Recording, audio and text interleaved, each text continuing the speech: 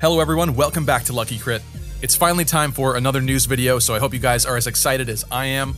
Recently we've been getting some rumors and potentially leaks which supposedly reveal some of the things that we may expect to see showcased during Nintendo's E3 presentation this year. These leaks are coming from a well-known Nintendo leaker by the name of Zippo, and he's provided us with a little tidbit of news related to the next Fire Emblem title that we might be seeing.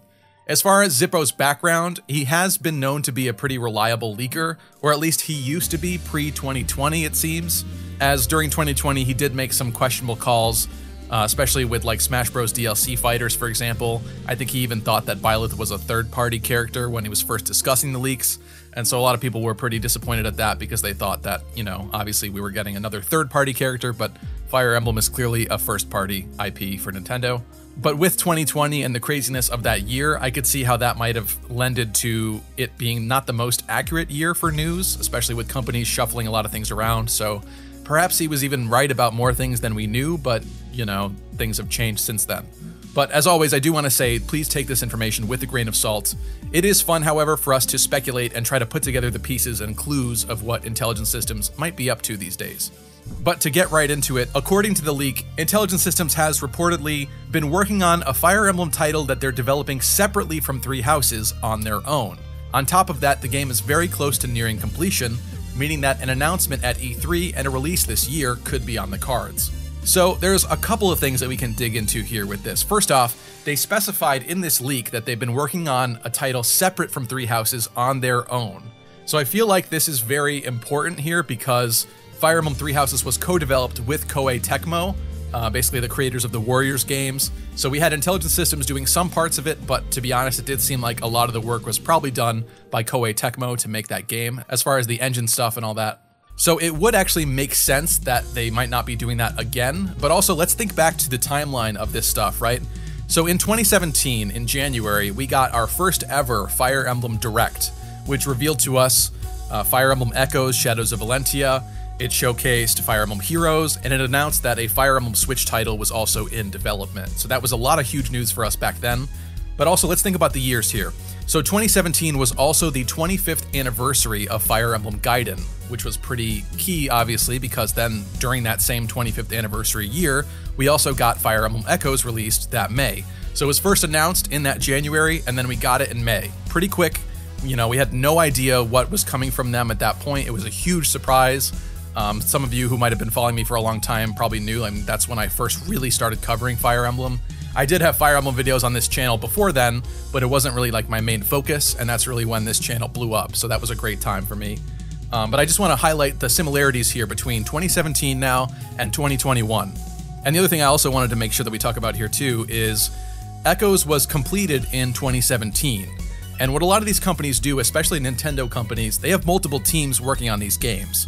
Because it doesn't just take 1 year to pump out a game with your whole team, and you know, when that year's done, they move on to the next project. I mean, these games take years and years to complete, so they have multiple teams working in tandem on different staggered releases. So for example, if Echoes finished in 2017, that means that a lot of the folks that worked on Echoes might have had a new project to be working on since then, and now in 2021, maybe it's finally time for that project to launch. It is possible that, you know, some folks could have worked on both Three Houses and Echoes and maybe moved back and forth, but it really does seem like they probably had separate teams, and maybe that team that finished Echoes was also in charge of whatever this next project is. And now that'll also give some time for the other team, maybe continuing to work with Koei Tecmo, to work on another Fire Emblem Switch title that we could see later, but obviously we have no idea about that. But it seems like the newer ones are probably going to be in charge of that team, at least for now. But this, considering the fact that, you know, potentially this team worked on the previous remake, Echoes, I'd say that seems to fit pretty well with the idea that maybe their next project is now nearing completion, which would be whatever comes out this year. I also want to point out, though, it's 2021, and this year marks the 25th anniversary of Fire Emblem Genealogy of the Holy War, the fourth game in the series. It's a beloved title, and a lot of fans have been speculating that we might get a remake of this game for years now. I mean, after Echoes, it was pretty obvious that that's the direction that they were going. First, we got the Fire Emblem 1 remake and Fire Emblem Shadow Dragon. Then Japan got the Mystery of the Emblem remake with New Mystery of the Emblem. then Echoes, and so if you're, going up the series chronologically, Genealogy is next. And it being the 25th anniversary of that game, I would say there would never be another more fitting year to see such a game happen. What is also interesting to think about, though, in relation to this, is if Koei Tecmo is not helping them co-develop this title, if this is a remake of Genealogy, I almost wonder what the graphics of this title are going to look like, because unless they have the rights to use the assets that they co-developed with Koei Tecmo without Koei Tecmo and can continue building off that stuff and use the same engine as Three Houses and all of that, unless they can do that, which who knows contractually if they can or not, it sounds like this game is not going to look anything like Three Houses. Now, Echoes was a very beautiful game for the 3DS, but I'm wondering if this Genealogy remake is going to be a little bit more closer looking to that than it would be to Fire Emblem Three Houses. So that'll be really interesting to see from this title, and we'll have to kind of see what happens with E3 if we get, a trailer or anything like that announced from them. But I just want to kind of prime your minds there, because it might not look like Three Houses, it might not be the same style, it might not be the same engine, and I think that's definitely a very good possibility, because if this game is not being co-developed with Koei Tecmo, I don't see how it's going to look the same as Three Houses did. And I can't imagine that Koei Tecmo would be very happy about Intelligent Systems just taking that engine and all those assets and kind of making their own stuff on top of it and kind of like leaving them in the dust, basically. After being co-partners for Three Houses, that would kind of stink for them as a company.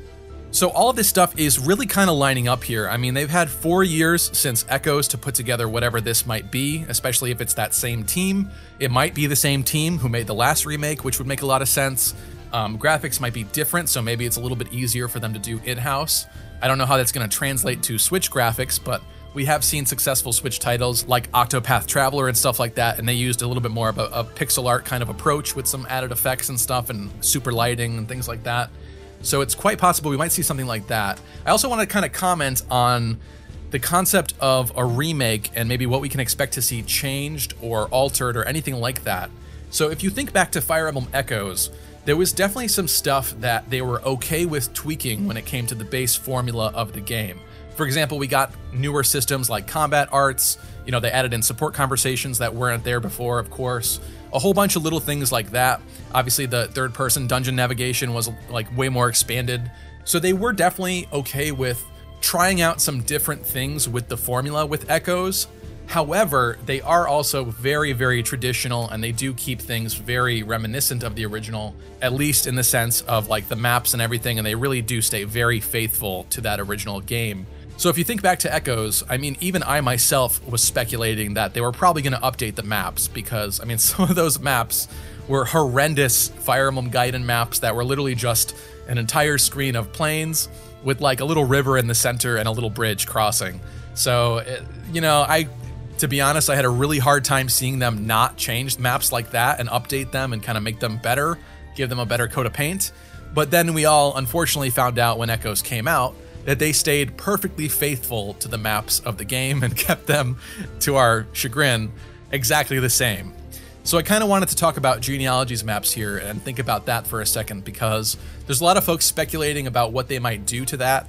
Genealogy is the first game in the series to have huge, massive maps that are not exactly expected for you to be able to play through them in one sitting, which is especially why they have a different save system too, where you can save at the beginning of the turns. And a lot of folks, I think, are speculating now about whether or not they would change that or not. And I'm kind of sitting here after looking at Echoes feeling like there's no way they're going to change that at all. I feel like that's kind of one of the unique experiences when it comes to Genealogy, and considering how faithful they've been in the past, I think it's going to be exactly the same. Now, would they do anything else to make it more sped up, or maybe, break down these huge maps into like quadrants or something like that, where you do one part at a time?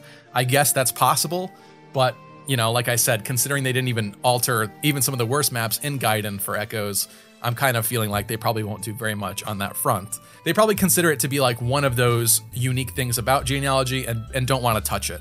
So if we are going to see a, Fire Emblem Echoes, Shadows of the Holy War, or whatever it might be, I would definitely expect to see the same maps and probably stay very faithful to the mechanics.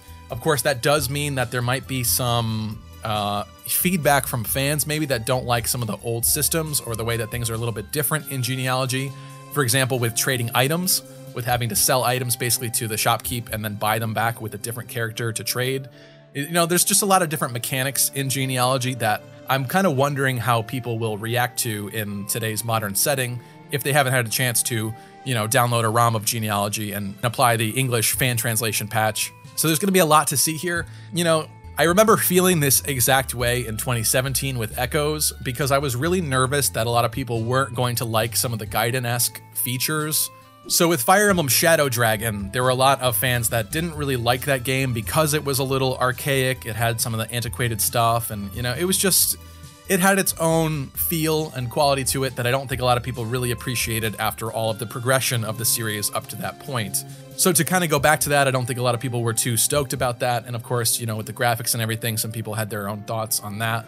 And that actually scared me because with Echoes, I didn't want a situation with Shadow Dragon to happen all over again where fans were really not happy with that game. Because with Fire Emblem Shadow Dragon, that kind of led to almost the end of Fire Emblem, if you really think about it. Shadow Dragon came out, it really didn't do well. Then we didn't even get the other remake that was using basically the same engine. You know, it's also another Marth game, New Mystery, that was Japan only. And then finally we had one last Hail Mary with Awakening from the developers, and they actually felt like that could be the final game in the series if it didn't do well as well. So Shadow Dragon almost kind of marked the death spiral of Fire Emblem had it died. Although Path of Radiance and Radiant Dawn, they are fan favorite, amazing games, but I don't think that they sold that well either. And so that kind of was the beginning stages of that, I would say too.